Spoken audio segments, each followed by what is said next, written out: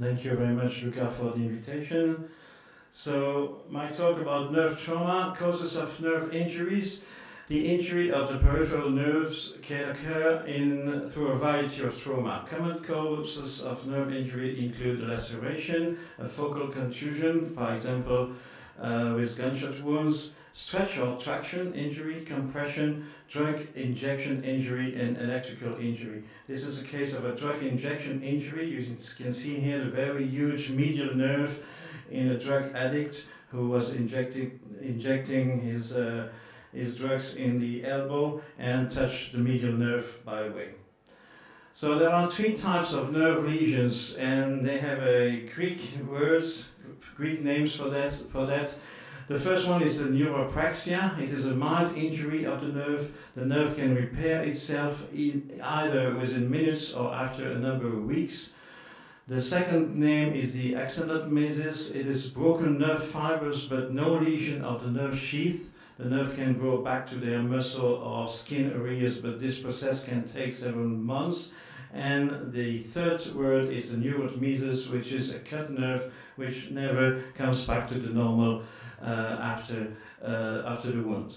So the first lesions that I will show is compression lesions, where ultrasound can show you some different possibilities. The first one is that you don't see anything. So there is no nerve lesion in ultrasound. You can see sometimes when you deal with a motor nerve, an edema of the muscle which is innervated by this nerve.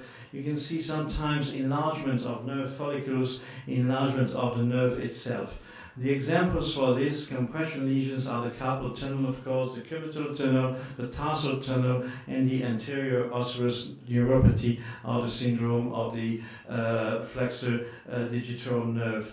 And you can see here a case of a compression of the anterior interosseous nerve.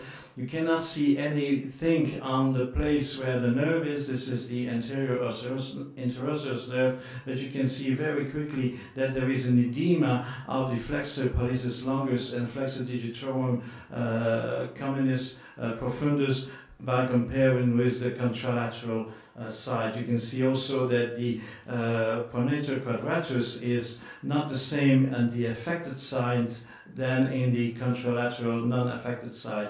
It is also hyperechoic. So sometimes the nerve is not involved by compression, but the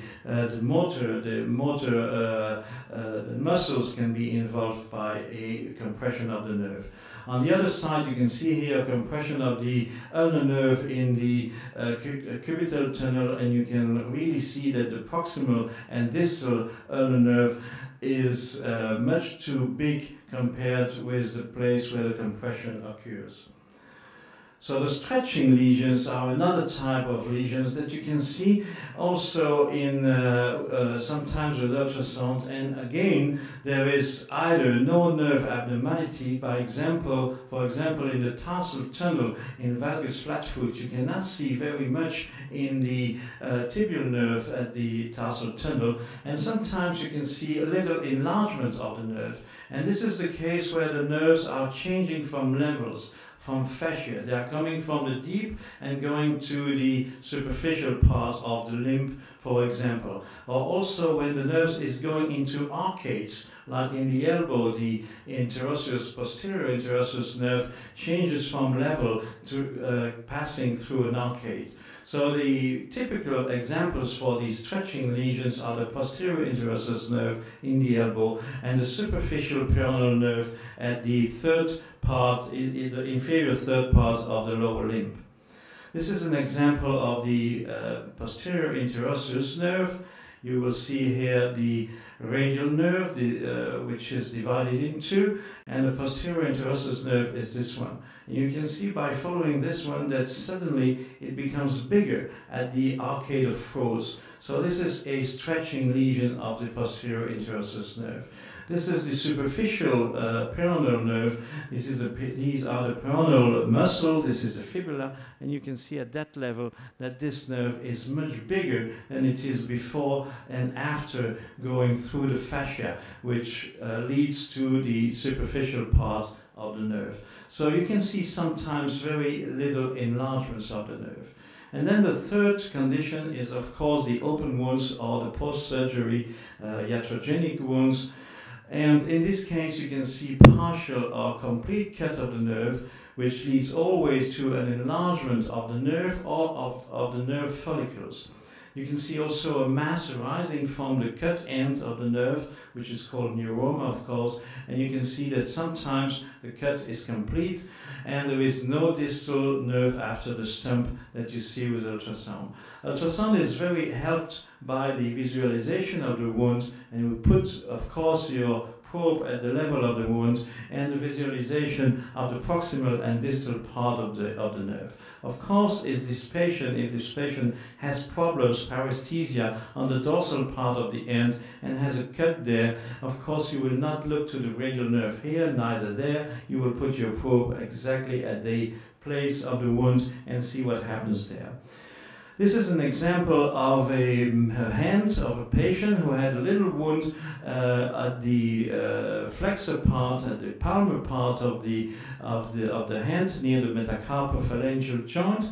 You can see here the two tendons, you can see the artery, on the either side, and some veins. And if you look very carefully to the little nerve there and to the little nerve there, you will see that at the level of the wound there is a little change of this nerve. And this nerve becomes bigger there.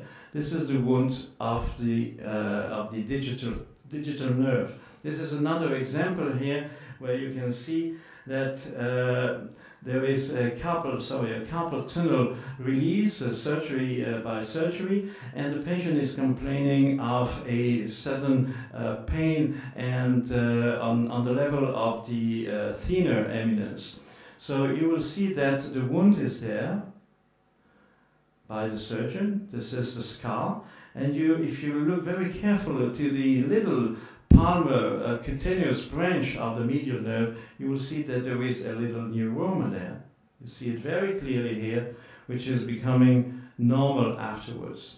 Okay, so this is the case of what you can see with very, very tiny nerve lesions, because you see the scar on the skin. This is, of course, a very big neuroma of the tibial nerve due to a wound on the medial malleolus, and this is another case of the ulnar neuroma due to another scar in the continuous place. But sometimes the radial nerve is very often involved. This is a case of a neuroma on the radial nerve. You can see the very little branch of the radial nerve. You can see the stump here, and you see no radial nerve afterwards. You can see in longitudinal and cross and short axis view. In this patient, there is also a wound which causes two different neuromas in the radial nerve, and this patient was also complaining of a loss of extension of the wrist, and everybody was thinking that this was caused by the nerve lesions. And in fact, ultrasound discovered very clearly that there was also a known lesion of the tendon, of the extensor carpi radialis tendon, which was causing the loss of extension of the wrist. When the wound is closed, it is a little bit more difficult, because you cannot see the little scar on the skin, and you must find where the nerve is injured. So it needs a lot of discussion with the patient to know exactly what happened recently. In this case, for example, this patient was complaining about paresthesia in the dorsal hand. So the lesion was, of course, at the radial nerve, but where?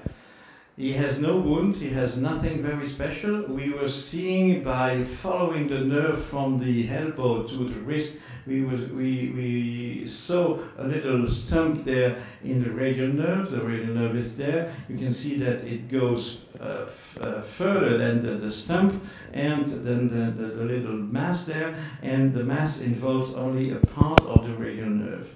So it was a neuroma, and then we discussed with the patient, and we realized that he was operated from his hip, from a replacement, a total replacement of the hip, and he was wearing for a long time this kind of braces here, and this was injuring, of course, just the place where we saw the neuroma at the level of the radial nerve. So very important to discuss with the patient. This patient has a superficial peroneal neuroma that you can see here.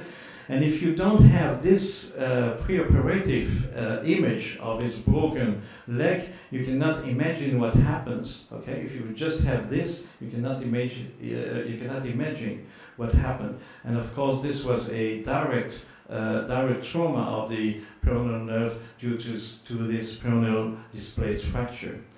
So take-home messages: some little nerves show no damages. So if there are motor, don't forget to look to the corresponding muscles. If they are not motor, it's a little bit more complicated. Some nerves show only small or follicular enlargements. In this case, you must compare with the unaffected side every time.